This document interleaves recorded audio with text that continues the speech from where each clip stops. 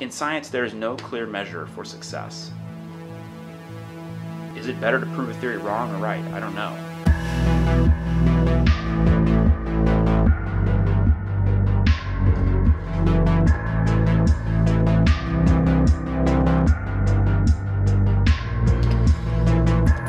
Hey everybody, it's Thursday. I didn't make a video last week, which is a failure. So that's thumbs down. Thumbs up was I had a paper accepted to a journal and I submitted another paper to a journal. So last week, finally, things moved forward that I had been struggling to get done for quite a while. A lot of that struggle wasn't that there was any big bottleneck. It was just my own focus and productivity and just load balancing of other things. I feel like lately I've had a hard time really finding that balance and being able to produce at the level that I want to produce at, the level that I know I can produce at as a scientist, as a writer. So it was good to just get some stuff out and just get a little momentum going, I think. So this week I'm trying to capitalize on that momentum and I am working on a proposal. Now it's due in about a month. This will be a big proposal for the NSF, the National Science Foundation. Their annual call for big astronomy projects is pretty competitive. About 1 in 9, 1 in 10 maybe, 10% chance of getting picked. Even having served on some of the committees that choose proposals for various things, we try to do the best we can to pick the most compelling,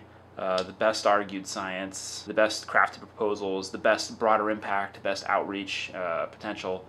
The truth is, way too much good science is proposed every single time. Once you're in the top, I don't know, 30% of proposals, it's kind of a crapshoot. That's kind of the dark truth about how a lot of this funding works. Failure and rejection is a very regular part of being a scientist, unfortunately, because we live in the real world where money and resources and time are not infinite. So to be honest, I struggle with myself when I'm not operating in an efficient manner. Not that I think that I'm a machine. I am not mad at myself for not having put out enough papers to meet some quota or to conform to somebody else's like rigid robotic standards of what I should be producing.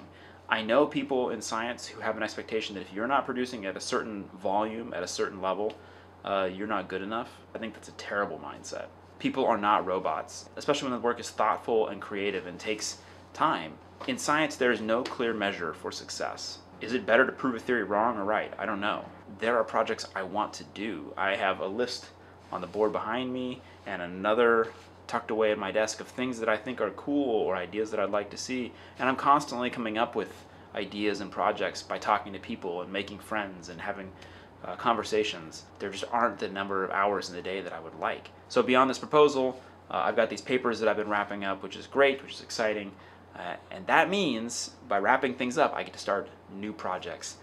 And my next new project, not the only thing I'm going to be doing, but the next thing that I'm going to be spending some time in, starting a SETI project, so the Search for Extraterrestrial Intelligence. Also now known as technosignatures, I'm going to start a SETI project with ZTF data. So I'm really excited about that. Stay tuned for more. So there you go, a brief update. I haven't forgot about YouTube. I'm just trying to dig deep and find the energy to propose for more science so that I can keep doing my job.